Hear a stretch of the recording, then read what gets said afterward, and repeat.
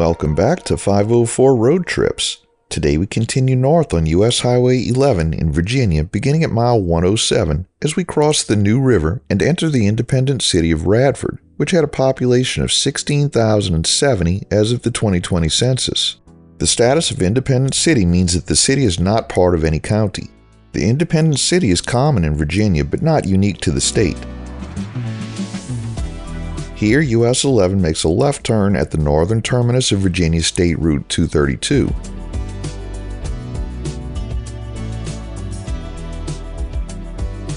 Radford, a town named after Dr. John B. Radford, began as a small settlement near the New River, drawing travelers for water and food on their journey west. Its population surged in 1854 with the arrival of the Virginia and Tennessee Railroad, setting up a significant depot in Lovely Mount, due to its strategic location in the state. This brought increased trade and business to the area. Initially incorporated as Lovely Mount in 1887, the town later changed its name to Radford in 1891. Between 1900 and 1930, various companies, including those dealing with ice, creamery, milling, piping, and preserving, established themselves in Radford. In 1913, Radford became home to Radford State Normal School, later renamed Radford College in 1924, and then Radford University in 1979, driving further growth. In 1940 to 1941, the U.S. military constructed the Radford Army Ammunition Plant, leading to a considerable population increase as families moved in. Specific neighborhoods like Monroe Terrace, Radford Village, and Sunset Village were built to accommodate the arsenal workers and still exist as the town's primary residential areas. Today, Radford boasts 5 parks, the historic Glencoe Museum from the antebellum era, a local farmers market, and a single movie theater.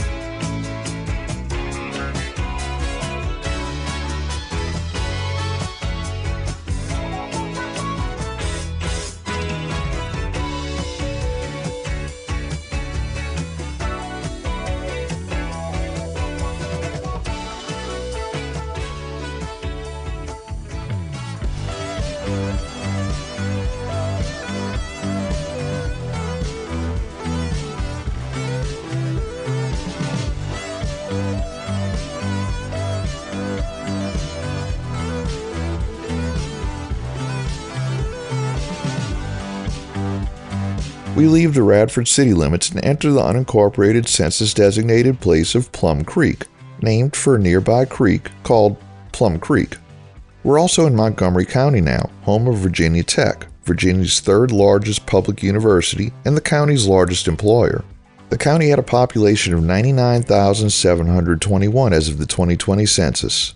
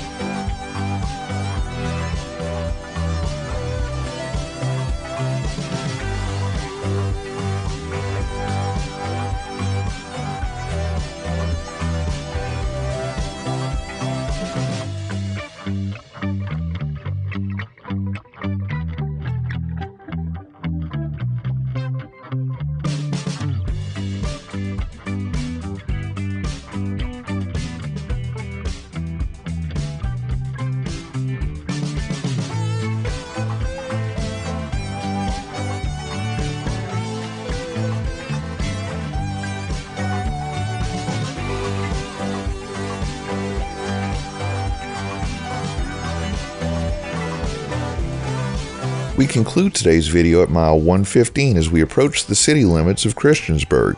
Thanks for watching. We've enabled channel memberships, so for as little as $1 a month, you too can help support our channel and get early access to our regular videos as well as the occasional members-only video. Click the link in the description to join. If you like this video, please give us a thumbs up, post a comment, subscribe, share and follow us on social media, and join us for our next 504 road trip.